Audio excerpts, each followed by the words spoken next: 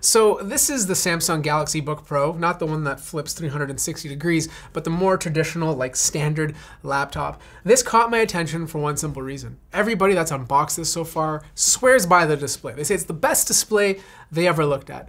To me, this laptop is a LG Gram competitor. It's lighter, it's thinner, it's classy, it has that whole Gram appeal. I do commend Samsung for trying a different color, like this navy blue is different than the traditional like silver laptops you're used to seeing. And more importantly, there's nothing crazy going on, you know? It's very simple. You have the Samsung logo, but it looks good. Now, I/O is great. You know, for a thin laptop, we have lots of ports like HDMI, 2 USB Type-C ports. One is, you know, you can use for data or to charge your laptop, but only one of them is Thunderbolt 4. Then on the other side, you have your headphone jack, a full-size USB port, a micro SD card slot. Now, in terms of build quality, it's a light laptop at 2.3 pounds, so lighter than the Gram 16 and 17, but a bit heavier than the 14. There's not a lot of lid flex, a little bit, but not enough to be super concerning. But the one area that completely irks me is this touchpad. Yes, it's glass, but I feel like there's a bit of latency between my finger moving on it and the pointer on the display. It is using Windows precision drivers, and even if you like pick up the laptop sometimes and you'll hold it in your hand, the touchpad will click, which is really weird. Like, that should not happen when you pick up your laptop. I just get a lot of false clicks using this thing. Now, the keyboard does have a very short but tactile travel distance. It's definitely not my favorite keyboard to use, and because this is the Canadian edition, they had to like make the enter button a bit smaller. Usually there's more of a horizontal approach to this, but they went vertical, and sometimes I'll misclick and I'll hit this button over here. Now, of course, you can open up this laptop with one hand, which is important to like 5 people out there, but everyone, and I mean everyone, is saying how good this display is.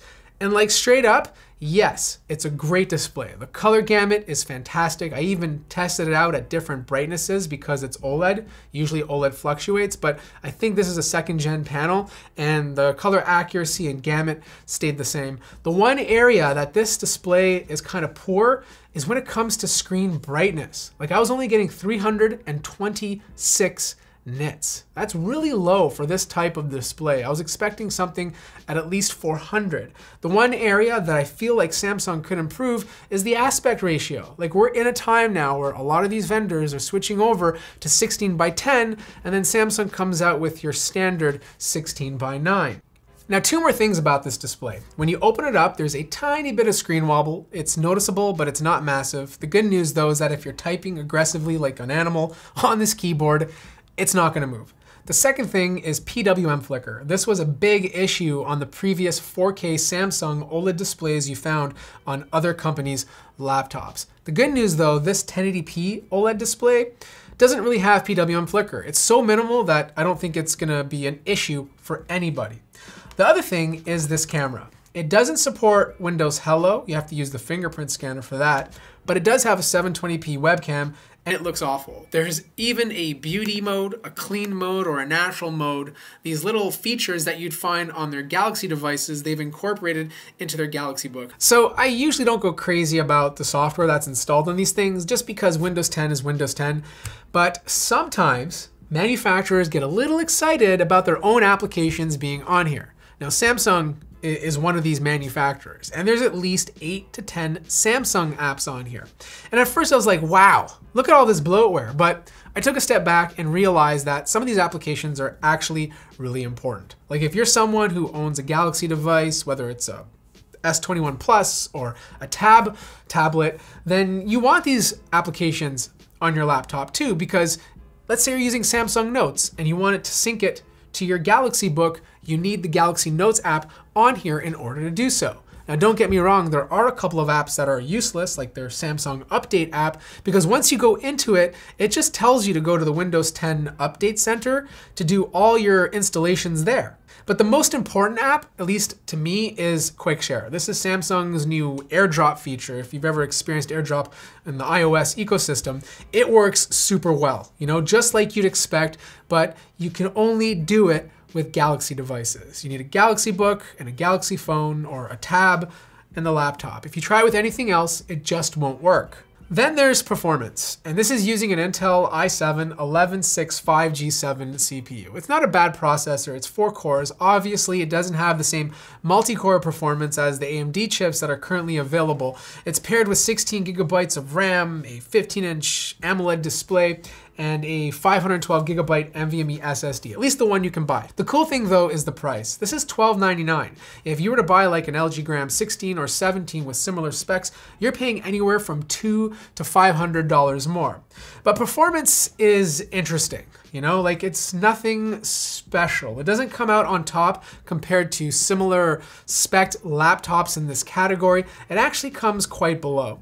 And you can see this whether you're doing like your typical synthetic Cinebench test or if you're compiling code, where some budget AMD laptop will only take 30 to 40 minutes.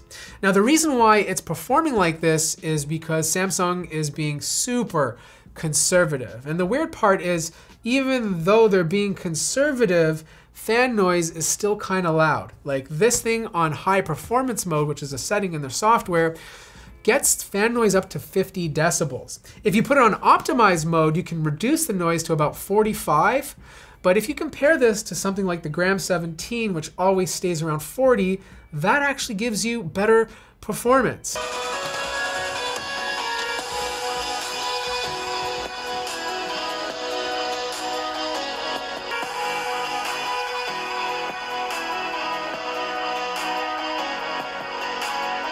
Now, to get inside, you have to remove 4 rubber pads plus 4 screws. And once you're in, you have a fairly big 67 watt-hour battery, which got me really good battery life, around 12 hours of use before needing to charge. But you can't upgrade the RAM. The RAM is completely soldered onto the motherboard. So is the Wi-Fi card, but this is Wi-Fi 6E, so I doubt you'll ever have to swap it out.